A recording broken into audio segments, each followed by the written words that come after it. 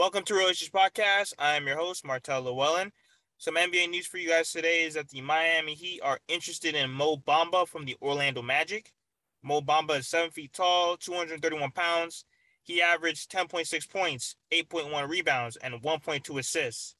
I think that Mo Bamba actually solves the problem that the Miami Heat have. Bam Adebayo is great, but sometimes he's exposed when he's playing real bigs like Joel Embiid, Jokic, and some other bigs throughout the league.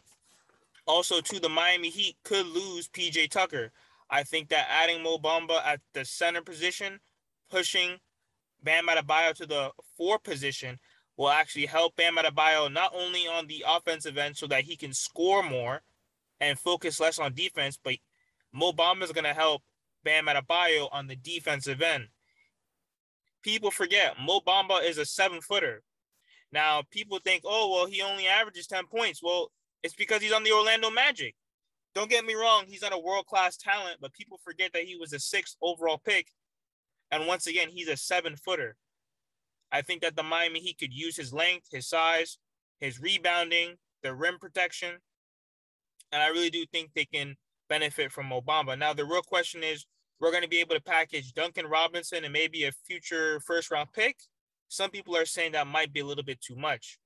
Let me know what you guys think is a right package to ship Duncan Robinson with to get Mo Bamba.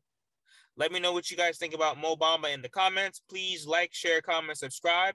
And we're going to continue to push to 50 subscribers.